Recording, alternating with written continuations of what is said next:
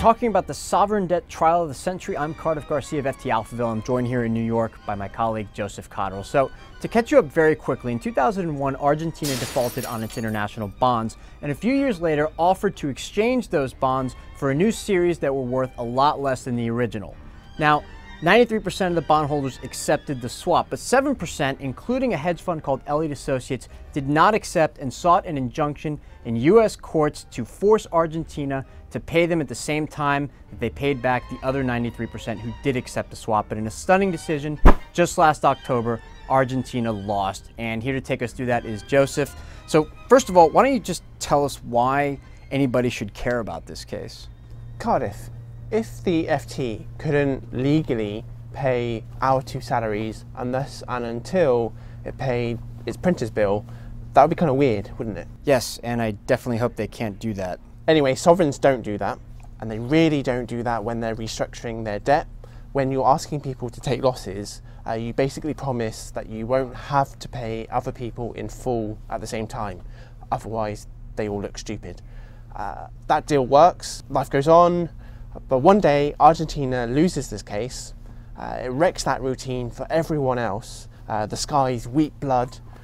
Sovereign restructuring well beyond this one country which hates its holdouts suddenly looks a lot less stable.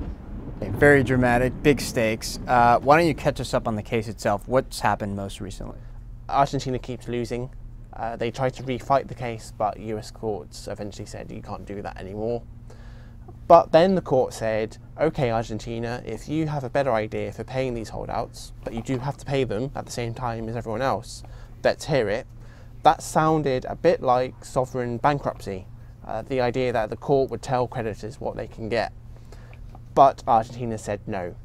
They said we cannot give the holdouts anything better than what we gave the restructured all those years ago. That's fair, that's equal, but I don't think that will wash with the court because they already said the holdouts were well within their rights not to take that restructuring. So what happens next?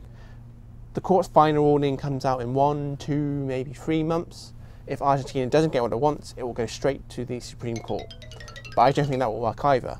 So Argentina might have to start thinking about how and where it pays its restructured bonds so that they don't get seized by the holdouts. It might have to change that system. That kind of puts New York on trial itself because that's where sovereigns issue and kind of pay their debt.